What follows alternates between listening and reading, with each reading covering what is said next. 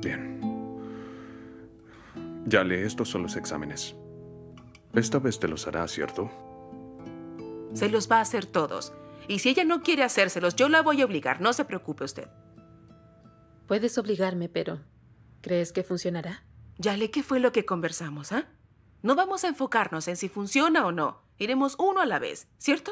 Señora Demet, no sabe hace cuánto tiempo se lo he estado diciendo a Yale. Me lo imagino. Le creo, doctor. Le creo. Volveré en un minuto.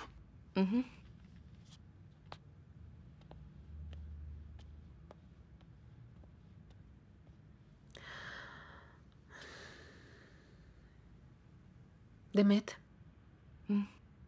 quiero preguntarte una cosa. Yale, ni siquiera lo intentes, ¿entiendes? Vamos a hacer lo que el doctor diga, ya sean medicinas, quimioterapia o cirugías. ¿Y entonces? ¿Entonces qué? Si el tratamiento funciona, vas a irte, ¿cierto?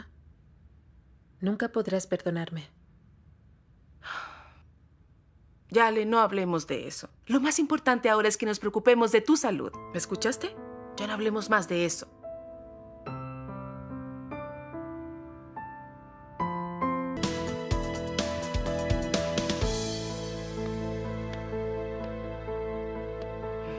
Hola, Demet, ¿qué haces? Cuelgo los que ya están listos. Los estoy ordenando. Quería darte las gracias. ¿Por qué? Porque yo no pude lograrlo. Ah, por el tratamiento. Organicé en secreto muchas citas. Las rechazó todas. Llevé a doctores a su casa, a los mejores doctores. Y no le importó nada. Te debo un agradecimiento inmenso. Yale es mi mejor amiga.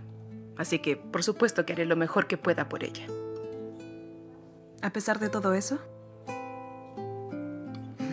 Yale me lo contó. Ya lo sé todo. No me lo ocultes. Lo sé. ¿Te parece si nos sentamos un momento?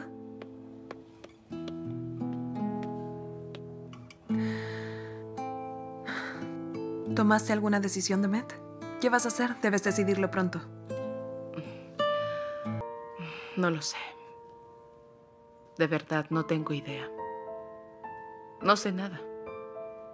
Lo pienso a cada minuto, todos los días, pero todavía no encuentro una manera. No lo sé. Bueno, aunque no quieras hablar con él, deberías contarle todo a tu hija. ¿Y qué podría decir? ¿Cómo se lo digo? No es fácil, Melda. No es para nada fácil. Es muy delicado. Lo sé que es delicado, pero déjame decirte algo. Si Zeynep lo descubre por su cuenta, todo va a ser peor.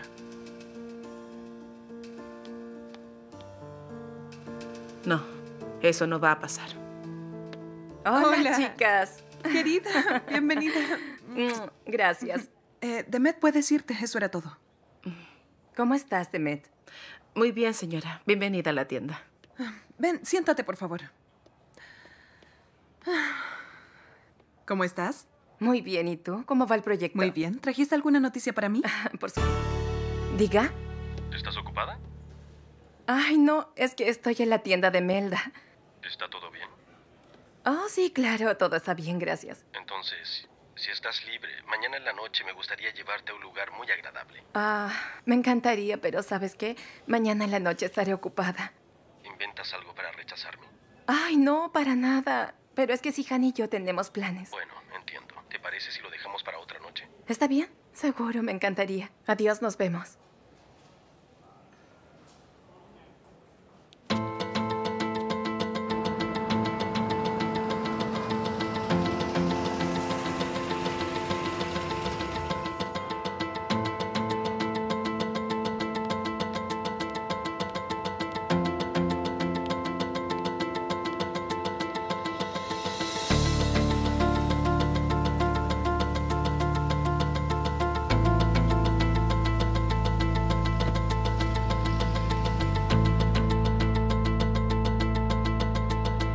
Demet, Aquí estoy. tienes una llamada. Ah, gracias. ¿Sí, diga? Demet, soy Cihan. Demet, Dime. ¿puedo hablar contigo? ¿Podría ser? No puedo. Tengo mucho trabajo que hacer. No te robaré mucho tiempo, son solo 5 minutos.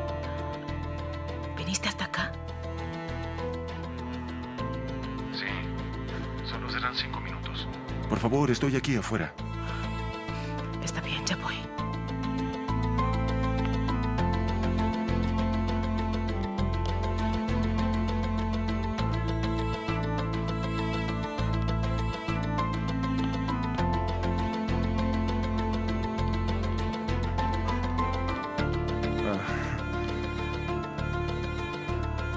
Discúlpame por haber venido hasta aquí.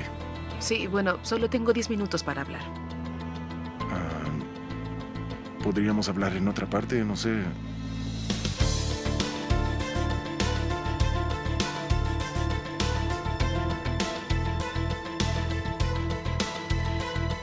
Dime lo que quieres decir, Cihan. Será algo breve. De verdad.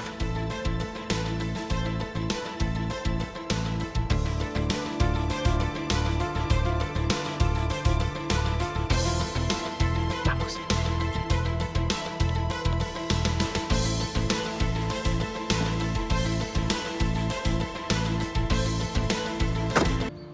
Buenos días, muchachas. Buenos días. Buenos días. Zeynep, prepararé huevos, querida. ¿Cuántos vas a querer? Mamá, huevos no, hoy voy a correr, no puedo. ¿Y qué importa? Claro, porque no serás tú quien corra pensando en tortillas. ¿Estás nerviosa? Ay, sí, muchísimo. Mira, mis manos tiemblan. Oh, ¿de verdad está temblando, Demet? Espera un poco. Voy a prepararte un té de lima. De verdad, qué gran idea, mamá. Para que me duerma antes de llegar a la meta. Ay, como quieras. Me dices que no a todo. Toma tu jugo. Aquí tienes.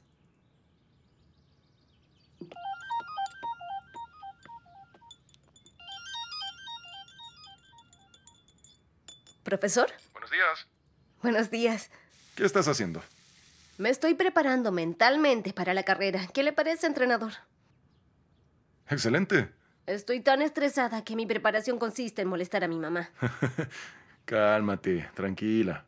Concéntrate, pero que no se te pase la mano. No puedo calmarme, entrenador. En ese club los atletas compiten a nivel mundial. La tienes fácil, solo debes probar que puedes ser uno de ellos. No sabe cuánto me ayuda a relajarme diciéndome eso. Gracias. Escucha. Tú no te estreses. Solo llega ahí, con tiempo, y el resto será mucho más fácil de lo que piensas.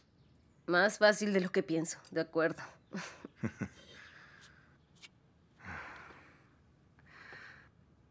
Papá, ¿en qué estadio será? Cerca, es por acá. Gracias por el desayuno. Estuvo delicioso. ¿Qué pasa? ¿A dónde vas? ¿No tienes una competencia esta tarde? Así es, pero todavía faltan un par de horas. Tengo un pequeño asuntito que atender y después me iré al estadio. ¿Irás, cierto? Sí, por supuesto. Tía, ¿tú irás? Cariño, vas a tener que disculparme. La próxima vez estaré ahí. Ya dijiste eso antes. Todavía no me has visto correr. Solo recuerda eso. Tienes razón. Para la próxima iré. Está bien. Hija, no llegues tarde, ¿de acuerdo?